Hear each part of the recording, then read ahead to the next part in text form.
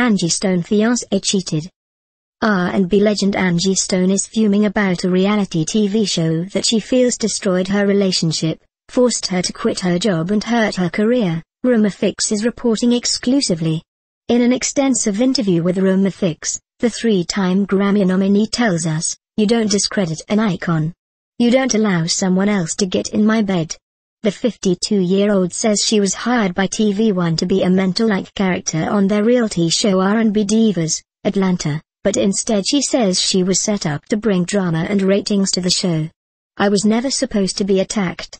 I was disrespected and I was constantly overtalked. It was to embarrass me and discredit me," she says. Angie's relationship problems exposed on TV. The biggest breach, she says, was committed when a producer allegedly had an affair with her fiancé of 8 years. Angie says women's intuition led her to questioning their relationship. "They were always whispering all the time.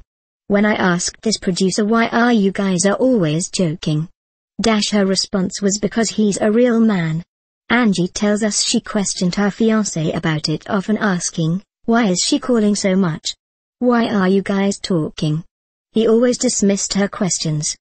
During the reunion show hosted by Wendy Williams, Angie was asked, "Are you guys sleeping in the same bed together?"